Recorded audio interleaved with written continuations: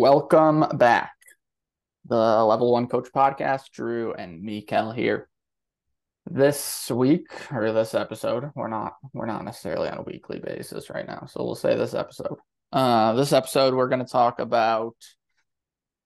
start at least with this Harvard business study that came back up. It's a couple of years old, I think, but timeless and brand new.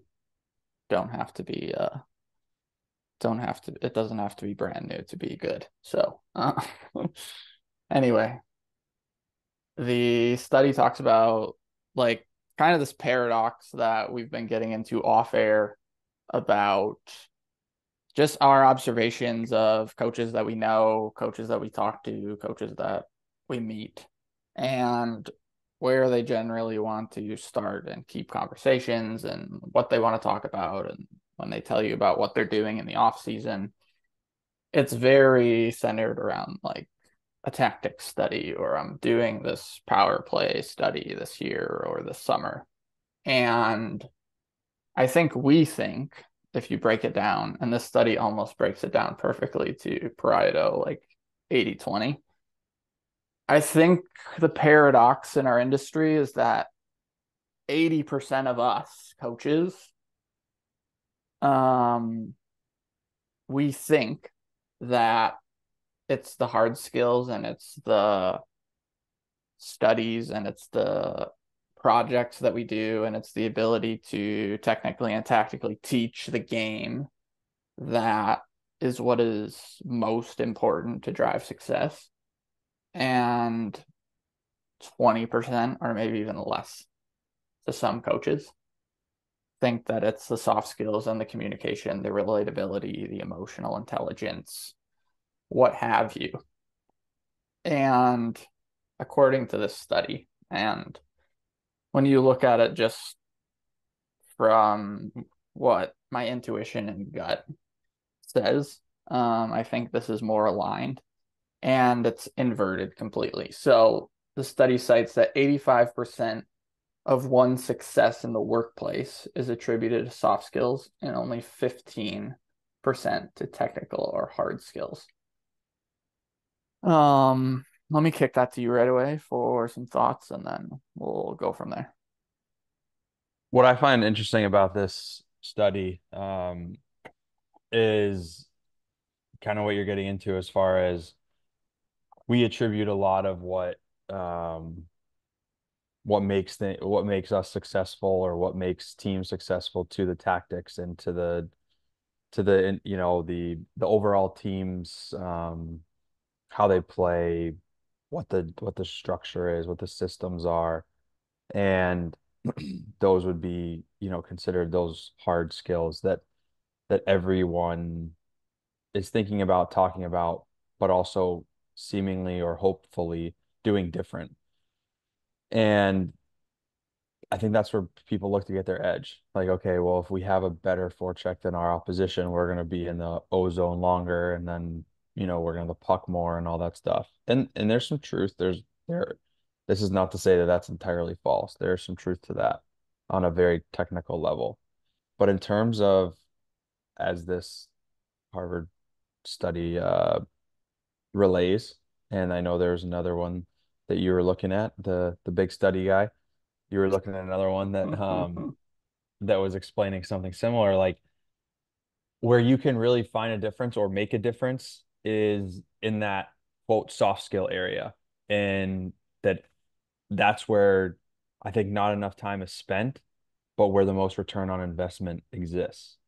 And if you're able to focus on that and you're able to improve that day over day, week over week, month over month, year over year, how much better can you get as a result of focusing on improving your team's culture, environment?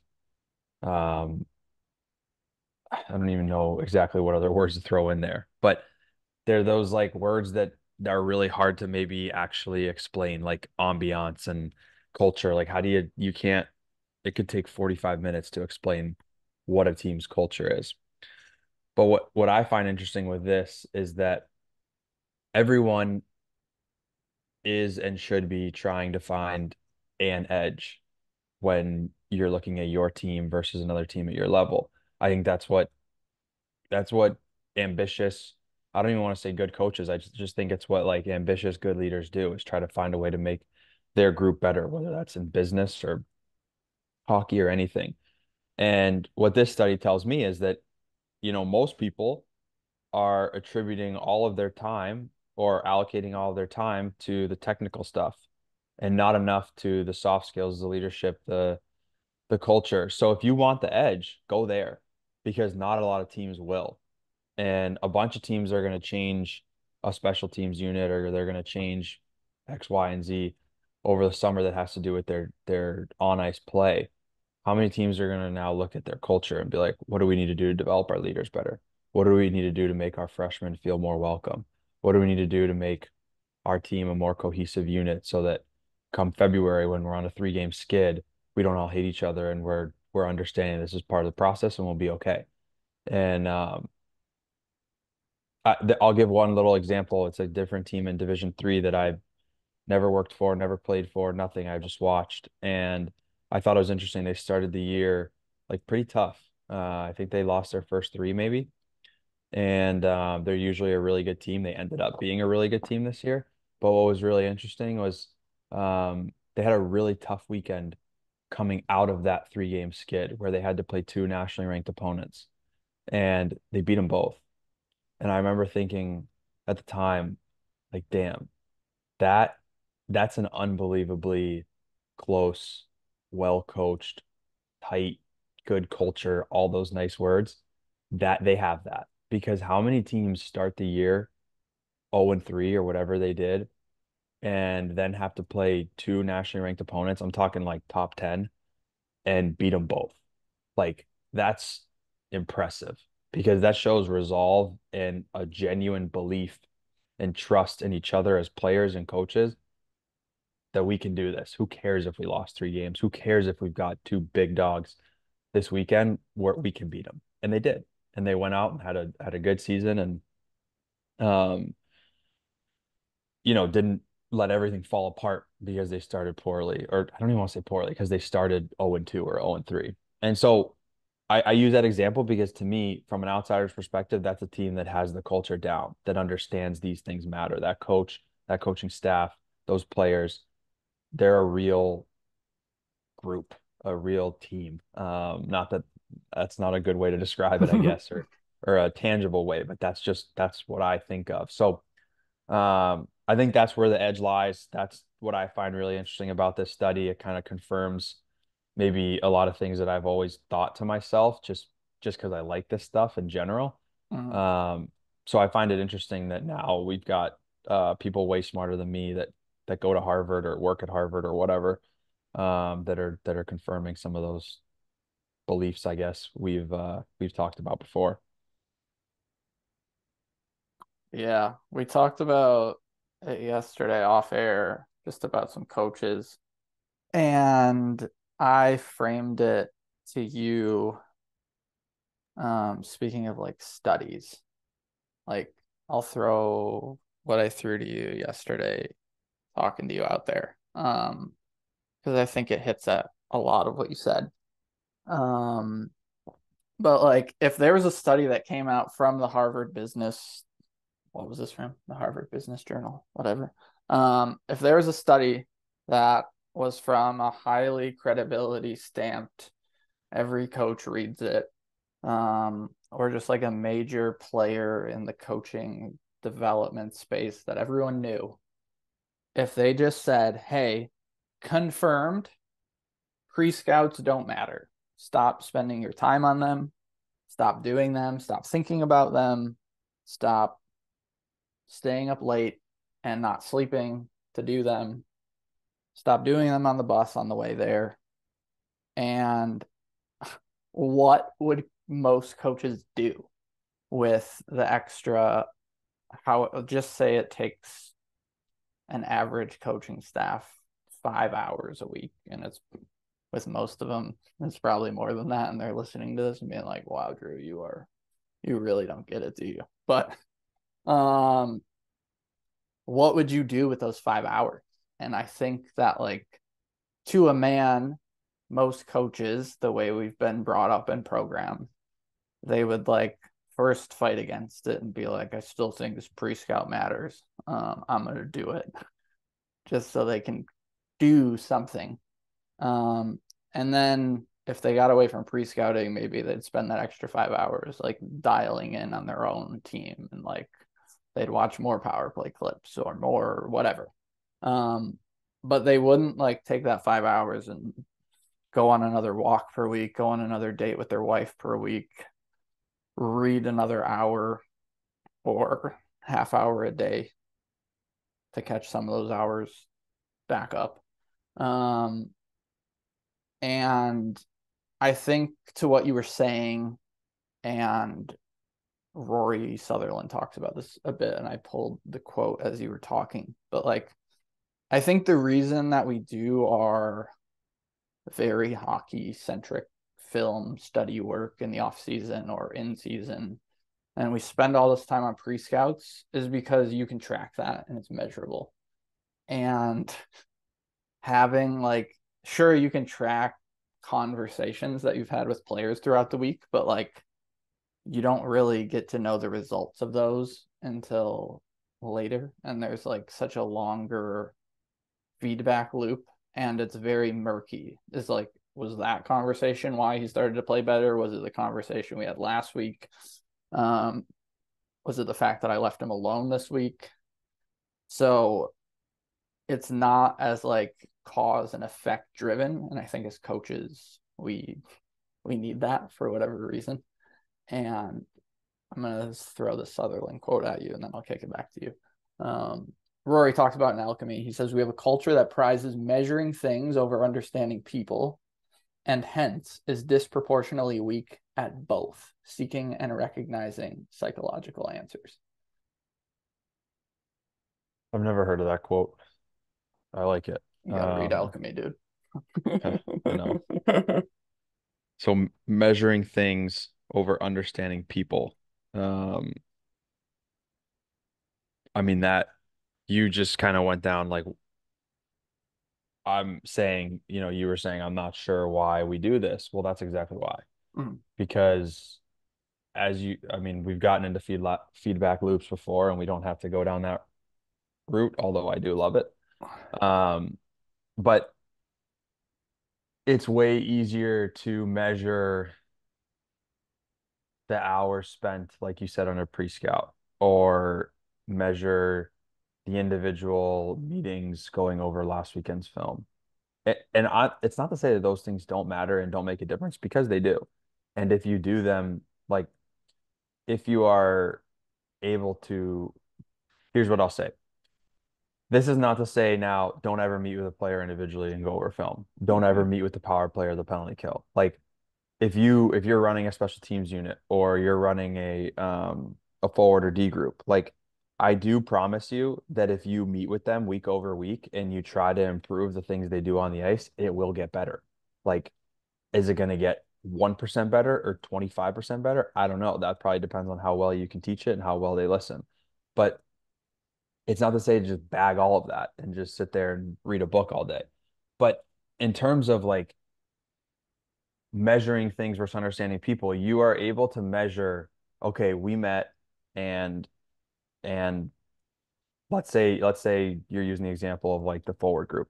We met with the forwards, we talked about this, and then we went out and did it. And then I cut the video and then we did it again the next week. I can measure um how many hours we're spending meeting, how many hours I'm spending preparing all of this. And at the end of the year, well, no, sorry. Before I get to the end of the year, now I'll say understanding people part of this might be 1 week I need to meet with two of the forwards because they're down in the dumps and I got to figure out what's going on. And then the next week I got to meet with two of the D because one of these guys doesn't look okay. And turns out his girlfriend just dumped him. Or turns out something happened in his family. And then the next week it's your goalie. And each week you're kind of catering to what guys on the team need based on what you feel or see.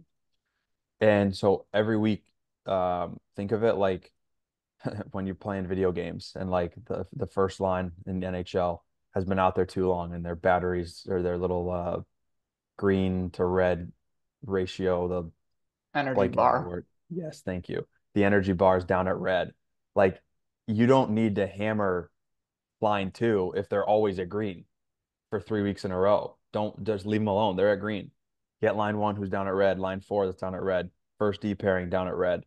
Um, and so why I say that is because at the end of the year, I think what all of us do, whether you are from the US or any other country in the world, I think people always want to make patterns out of what occurred. We want to try to find the pattern in whatever just happened to make it make sense in our brain.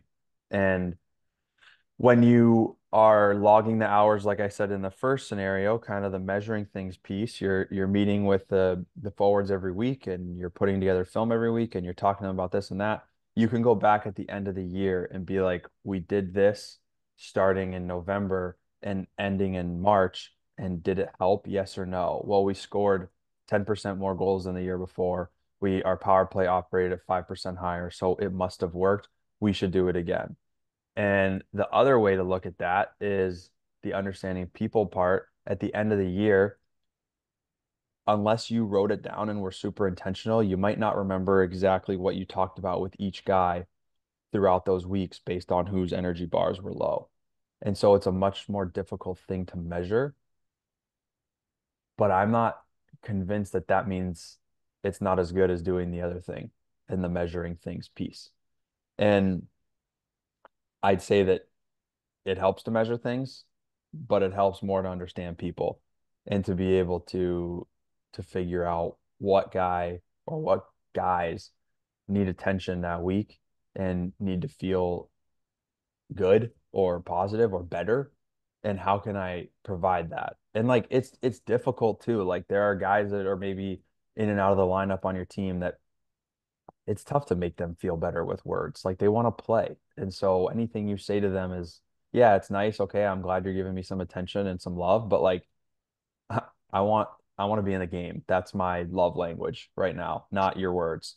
And so like, it's not perfect. It's not, you're not gonna bat 1,000 and be the best coach ever because of this. But I think, getting back to that 85-15 or 80-20, like those principles, like, you spend more time on the understanding people part, and the measuring things, I believe, becomes just a little bit less important. It doesn't mean abandon it.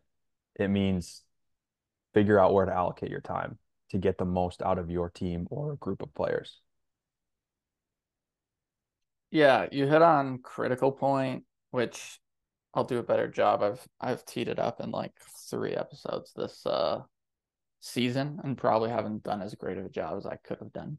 So the critical point is just the least amount of effort for the most amount of change. So if you want to stop a train, the critical point is just hitting the button that shuts the thing down.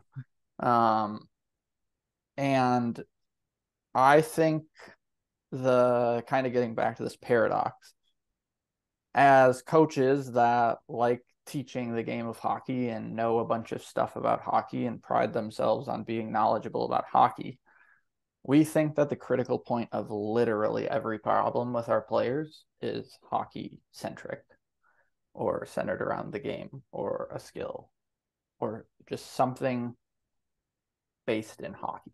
And to go with another video game analogy, because I'm going to butcher the if you see everything as a hammer, um, or whatever it is. I'm not going to mess with that one again because I trip over it. But like, if anyone's ever played Madden, I know growing up that like one year they threw a new wrinkle in and the quarterback had this like cone of vision, and like Tom Brady's was like this big and could see the whole field, and like Mike Vick's was like a little tiny V.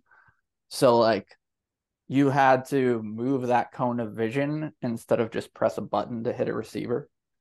And if you are so prideful and like hockey nerd proud and like you do all this stuff in the off season and it's only the technical skill stuff, your cone of vision is going to be Mike Vick's instead of Tom Brady's. And what this study is essentially getting at, and I believe the truth in it, is the critical point is more often a soft thing with players than a technical tactical thing.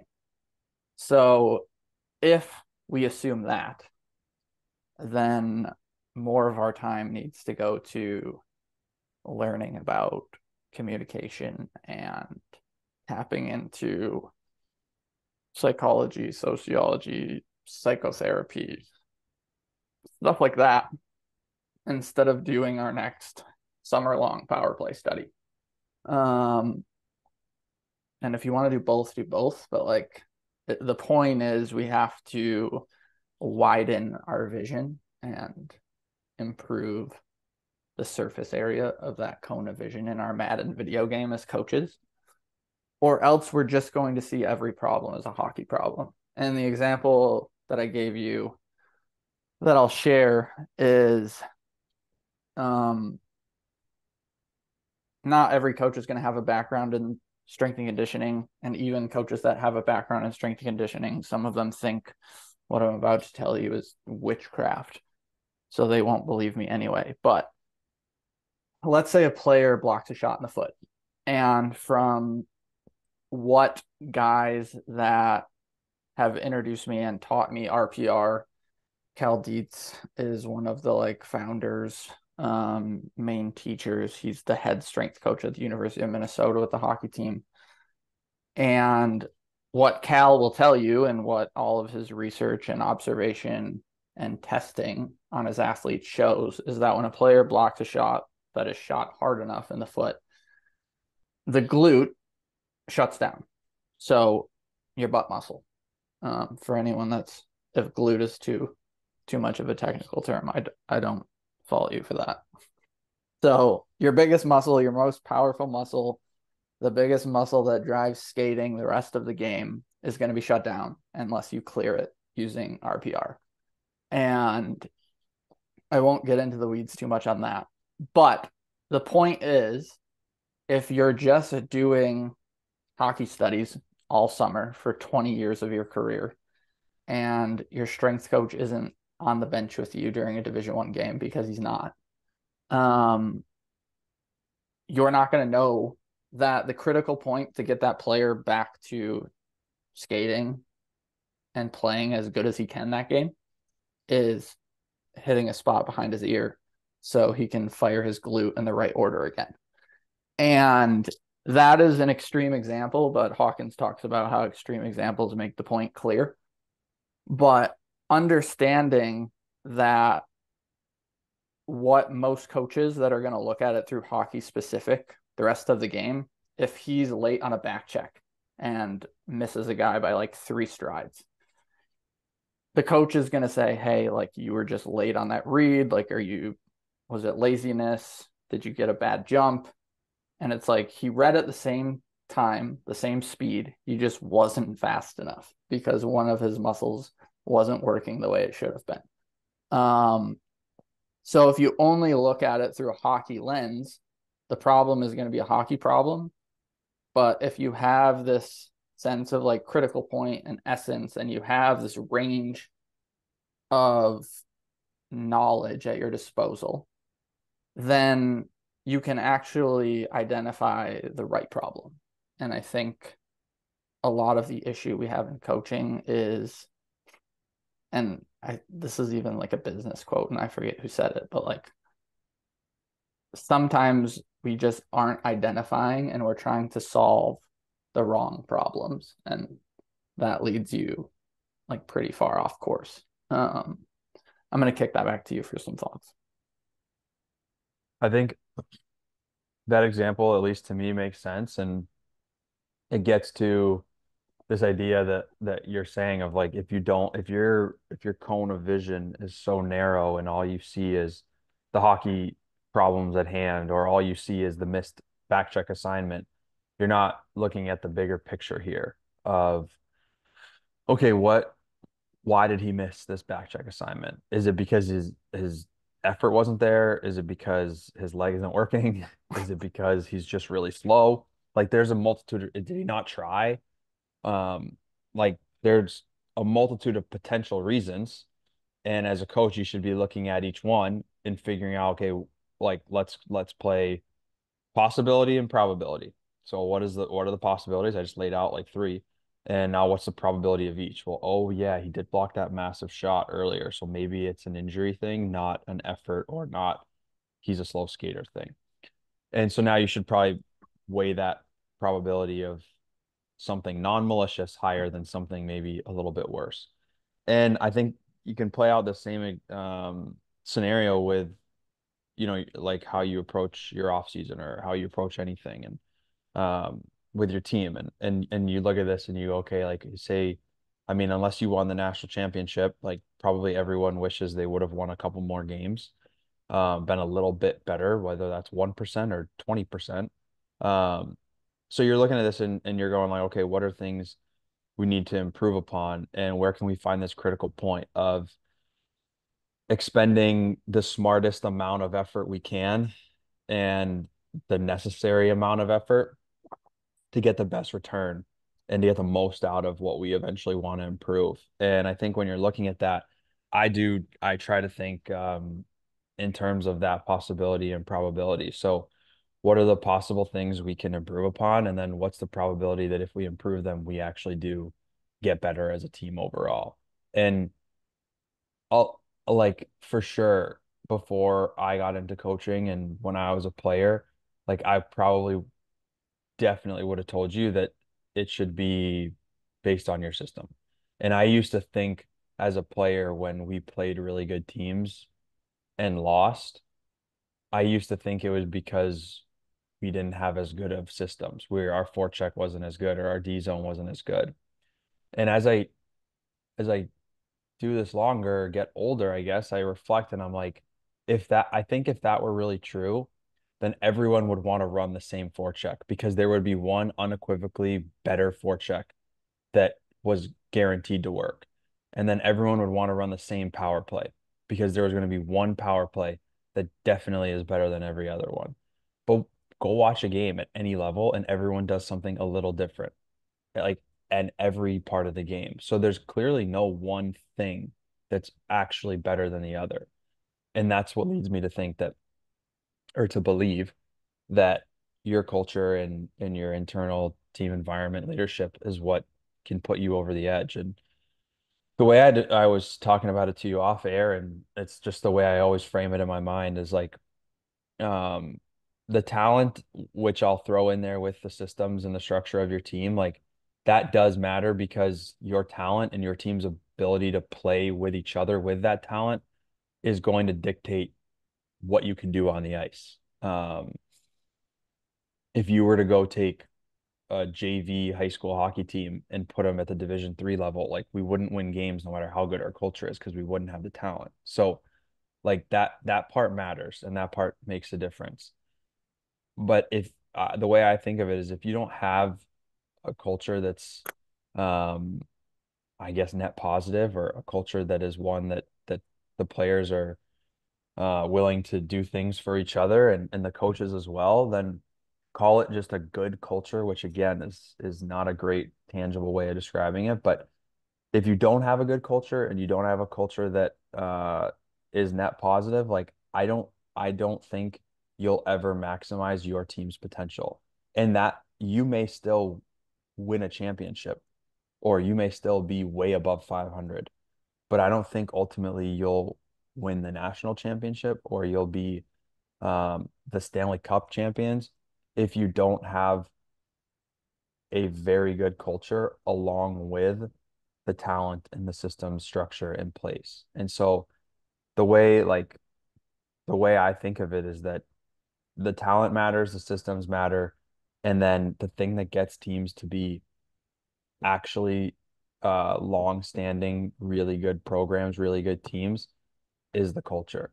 And I'd even take it one step further of like you might be really good and way above 500 and win a championship, but the ability to do that year over year for 10 years is dictated by culture because talent and structure comes and goes. You can have a talented team for 3, 4 years at the college level. Those guys graduate. If the culture is not in a good spot, you dip down again. But those teams that perennially are really good, whether it's in the NHL, college, juniors, to me, it's culture. That culture is what allows those teams to be good, or I should say excellent year over year. And it's not just coaches, it's leadership, captains, um, management, ownership, whatever you have at your individual level. So it'd be silly to think it's just the coach. It's a lot of people all combined working together. But I think that's to me, like we talk about critical point, like the critical point is your team's culture and how you can move that needle a little bit every year to improve. And you need the talent and the systems and the structure to come along with it. But you can beat your head into the wall with talent and structure. If you don't have the culture in place, you're going to keep changing the systems on the ice. You're going to keep changing the players you bring in or the talent you have on the roster without ever addressing that elephant in the room, the critical point of your team's culture. Yeah, as you were talking there, I was trying to come up with like a mental model popped into my head, and I was trying to craft it on the fly. So here it goes. But as you were talking, if you so like think of those Madden cones and then kind of invert that. So like now, if you think of a flashlight and the Walmart flashlights that aren't very strong and aren't gonna save you in the dark from a burglar or whatever. Those $5 flashlights, the bulbs, individual bulbs, which is like your team's talent, aren't very bright. So your individual talent doesn't shine that bright. And the energy leaks, and there's this wide, really weak cone of light because the light isn't concentrated, kind of like a laser beam is. Um, and that deals with, if you want to get way in the weeds, like the coherence of the light waves, but we won't go there. But anyway, um, holy buckets. Somebody stop me. But anyway, this flashlight, if you attribute that to your team, like the brightness of the individual bulbs gets to your talent piece. Like people say, and you said off air, like sometimes the best team off the bus wins. And then when you get in those really tight, where talent is very equal, Frozen Four type games, anyone's game, like then you're, other than puck luck and bounces, and you can go there if you want, but like your separator there is going to be what you talk about, like culture wise, and that's just the alignment and how narrow, how focused, how aligned and coherent that energy is. So Walmart flashlight versus laser pointer, and then you're looking at two different levels of alignment, and you're looking at two different levels of brightness of the individual bulbs. Um, I'll kick that back to you. Yeah, I think that makes sense to me again. That analogy or example, and it's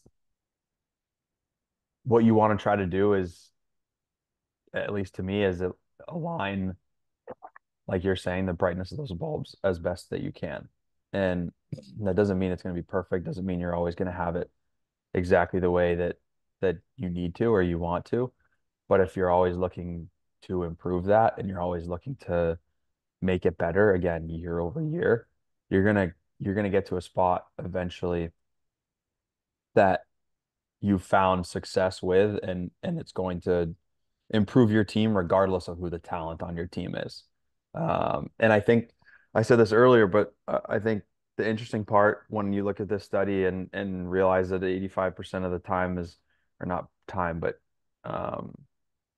85% of the difference lies in those soft skills. Like, but we believe it's in the technical, the hard skills. Like, I really do think that's where a lot of coaches or leaders could find their edge is examining the soft skills, the communication styles, the communication techniques, um, your team's culture, your team's environment, those same words I keep using. But I think that's where a true competitive advantage could lie because not enough people are focusing on it. And like you skirted around this saying, but like if all you have is a hammer, everything you see is a nail. There it is. Nice. Nicely done. So you're walking around and if all you think matters are the hockey problems, and like we've kind of said, you're gonna be changing all the hockey things every year, all the systems, the players, and you're never gonna look at the bigger picture or the team's culture. And so yeah, I think like you said to your example with the bulbs, like you want to align those bulbs to have the brightest shine, the brightest light that you possibly can. It's not going to be perfect, but you improve that year over year. I think you're gonna find that not a lot of other places, coaches, leaders, teams are doing that, and you'll find your competitive advantage in that. Yeah. Question for me came up as you were talking, as we were both kind of discussing this critical point. It kind of popped in my head, and you can speak to this example because you've outlined it a little bit before on a different episode, but we're kind of coming from a different angle. But we talk about the critical point and we talk about the study being it's the soft skills and the behavior skills even that are most important and drive the results. And talk to me about like your what was the assessment and what were you observing? Because your critical point seemed to be ownership when you were coming in and observing the first year. I mean, you were coaching too, but like you were surveying the scene like any good coach does. And just throughout that year, like you decided collectively as a staff that like our critical point might not be that our power play was struggling in year one, that Mikael was at Tufts. It was like our ownership is lacking. So this kind of hits at our example of it is a soft skill in your example. It is what seemed to be the critical point. Talk about how you kind of went through that process. Yeah, I think honestly it came from feedback from our captain at the time. And also I would say like some of our head coach and other assistant coach who have been here for 5 and 10 years now. The combination of those three guys, like head assistant and then the captain that we had. I say the captain because he was the first one that brought it to my attention that said like in his opinion, like since he had been here, guys had always been willing to like pass the buck a little bit. And he felt like when there was an opportunity maybe to take ownership of something individually, that it was just so easy for guys. And he gave examples of guys older than him, guys that were younger than him in his class, that just like instead of taking ownership of like, hey, I could have done more in the summer to be prepared to play more games once I got here. It was easy to be like, well, I honestly can't remember like the kind of classic excuse he'd provide, but there would be like an excuse in their mind. And he kind of like outlined to us like this is just this is just how some guys think right now on the team. And anytime they're out of the lineup, they have this yeah, but in their mind. And then anytime a coach provides feedback, they have yeah, but whatever it is. And I'm trying to rack the brain right now for like a good example he gave. But I think this kid was a little bit of a unicorn in like his maturity at a young age. I think he is a good leader at the college level, and I'm sure now his real life once he gets to working in the real world. Like he'll be a good leader in whatever he does. But I think he was able to bring that to our attention as a staff. And then you combine that with the observations that our other coaches had had over the years, and I was like, this kind of makes sense. Like we've always felt this was an issue, but we didn't really know like exactly where it lied, and we didn't really have anyone, at least to my understanding, like just come out straightforward and be like, this is an issue. We need to improve this. Mhm. And it seemed like he was one of the first leaders we had that was like really interested in improving the program for the betterment of just the program and not for his own personal experience. He knew Mhm. he wasn't going to be a part of maybe what the program could be in 5 years or 10 years. But he took pride in like wanting to make it better anyways. And I'll give a little example. We actually literally just talked about this yesterday as a staff. Like we had played a game, a tournament. It was the first round of the tournament, like just a Thanksgiving tournament. We lost. it was definitely it was definitely a deflating loss. We were already 0-2 or 0-3. I can't remember at that point. To start the year. I think we were 0-3. This made us 0-4. And we had Mhm. outshot this team. You can go look at the box score. I think it was 58-29 or something, and we lost 4-3.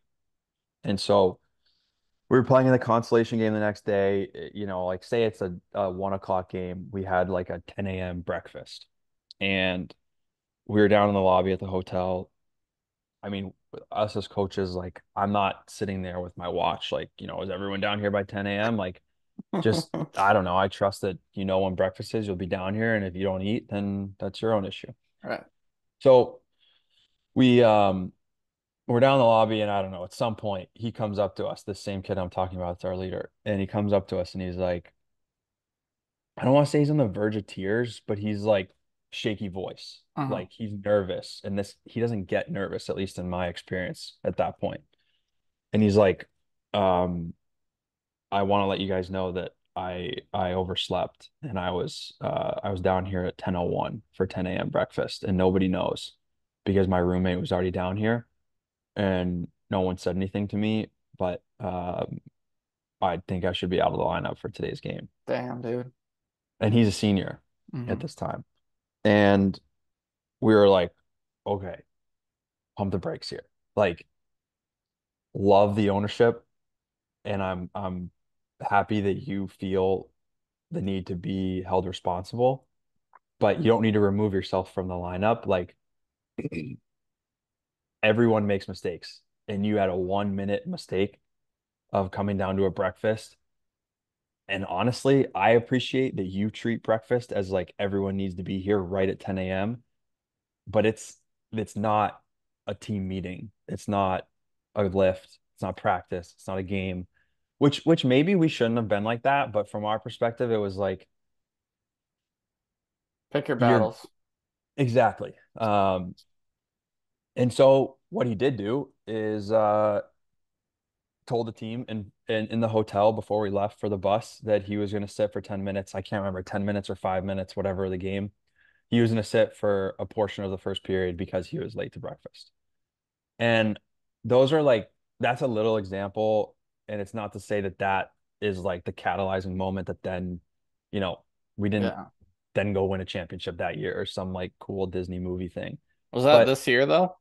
that was 2 years ago. Okay, I was gonna Um, say if that was when you started 0-4 last year, I know you guys went on that run. And if that was like the galvanizing moment, like let's go. no, would have again, that'd be cool narrative, but that was my first year. But I think like that gives a window into how he viewed things and how I think he viewed his role in trying to improve the culture and make things better for the future. Hmm. And again, I've only been here 2 years, but when I've listened to like some of the things in the past that haven't occurred that are now, it's things like that with our leaders where he left our team in a better spot this year so that when we had 5 captains this past year and 4 were seniors, they were able to learn from him for 2 years. This kid was a 2-year captain. They were able to learn from him for 2 years and look at, okay, what do we need to do to now pick up where he left off? And in the beginning of the year, it was crazy. Like the amount of times we as coaches and captains said that, like, where do we need, like, we need to pick up where he left off Mhm. and make sure that like this culture doesn't take a step back because he left us in a good spot. And so as it pertains to what you're asking, which is this is a long answer, but I think that improved, that showed everyone what ownership looked like. Mhm. And it exemplified, okay, I say I want to win. I say I want to make this better, but like I'm willing to harm myself for the betterment of the team. And I'm willing to do whatever it takes in order to make sure that this place is one brick higher than when I got here. Mhm. And I really think that like that like living, breathing example of accountability, ownership, responsibility, and leadership, all those nice words, that living, breathing example showed everyone on the team like we can have this long term. We can all embody this a little bit. We don't have to wait for some other guy like him to come along in 2 to 4 years. We can all pick up where he left off collectively. And so yeah, like us as coaches thought, okay, like we could read this book as a team. And this summer we're on the second year doing it and we're doing something a little different with like surveys and having them answer questions. So to get more feedback and we did some like little things like that that are hopefully gonna allow us to find out more insight about our team and our team's culture and where everyone um sort of believes we're at from that standpoint. But I think that was sort of like the big like catalyzing moment or not moment, but like that whole first year that I was here, I think having him as a senior was what really, and as a captain was what really was able to have our team look at long term, we can do this. Like he showed us that we can all lead in a way that is selfless, but also have success and also enjoy what we're doing. And yeah, I think, he deserves a lot of credit as far as getting us from a like a culture standpoint to where our captains were last year and hopefully where our captains are this coming year too. Yeah, it makes me think of, so I guess the one qualifying question, just so I have clarity before I start in on this. So Mhm. he was there and did that in front of the team before you guys read Extreme Ownership for the first time. Correct. That Okay. was the season before we did that as a team. Okay. So what that like where my brain goes with that, knowing that is like we talked like you and I have talked off air about like the century plant and these seeds get planted in the ground. They're not actually called century plants, but that's what they're called because they can stay dormant for literally 100 years in the ground before they start growing.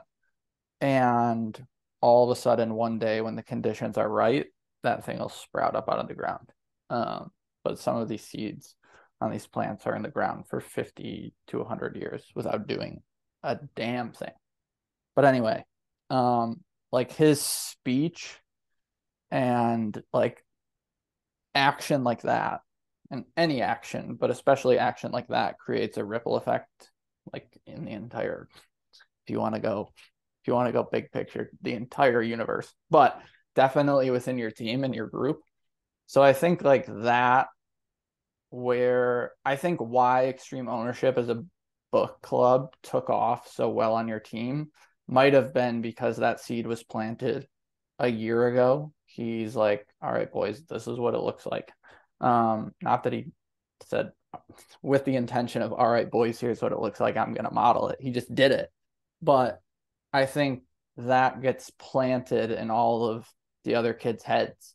And then Extreme Ownership comes up and you start reading the first couple pages. And then it's like, there's probably more and easier buy-in and again alignment, to go back to that flashlight analogy. Like there's more alignment with that book amongst your group of 25 guys than there probably would have been had that not happened the year before.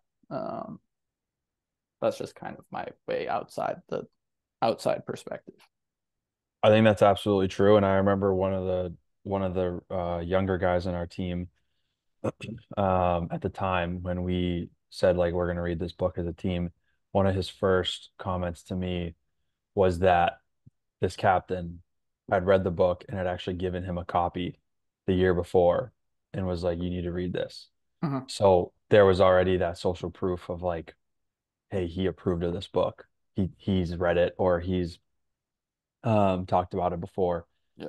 And I think like that goes a long way because like you said, he's exemplified it, but he's also given it his credibility stamp of like, yep, worth reading, worth looking into, passed it along to guys in the past. Um, First follower effect. yeah, exactly. So for sure, like that century plan idea holds here that like that that seed had been planted. No one had really like actually maybe recognized it at the time that it was being planted. Hmm. And then all of a sudden, when something came up over the summer, it's like, oh yeah, this makes sense. This sounds pretty similar to what he used to say or he would say to us. Um, and sometimes like I think you needed that first. The like books, there are a million books or a million like exercises you could go through as a team in the summer that might not stick. We did one the year before that even we talked about it as a staff like should we do it again in year two? We're like I don't feel like that it was a team building exercise. Like we didn't feel like it really stuck with our team. Hmm. And it's worked for other teams on at the college level. And that's probably because of what you just said. Like there's some sort of seed that was planted with this other team building exercise that when the team does it, it really sticks and holds and they remember it. For us, it was reading this book probably because of how our former leader had kind of left us and had planted that seed before. So yeah, there's that's not to say that every team should go read a book or this book or you got to find what that is for you guys for your team because it could be different for everyone and certain things are going to have more of an impact, less of an impact. Um, we yeah, we all yeah, the book is this book is also military based and we have developed through accidental means a military theme to one of our special team units. So that helps too. Like it all ties into this like sort of culture that we have going on right now of like military buy-in and all that stuff. So there's a lot of factors that go into maybe why something sticks and or why something doesn't. But I definitely I had never thought of and definitely agree with what you're saying as far as that century plant that like once it's the seeds are there, you just don't know when it's gonna burst through and when it does, it's gonna stick because you've already had that priming in your mind. For sure. Yeah. Let's wrap it there. A little bit to think about at the end. If you like the show, if you got value out of it, if you just want to help us out and allow me and Mikael to connect with more people, more coaches, you never know what's going to come of that introduction. So if you want to share this podcast with them and let them judge for themselves what they think. Feel free to share the show with someone you know, and we will see you on the next one.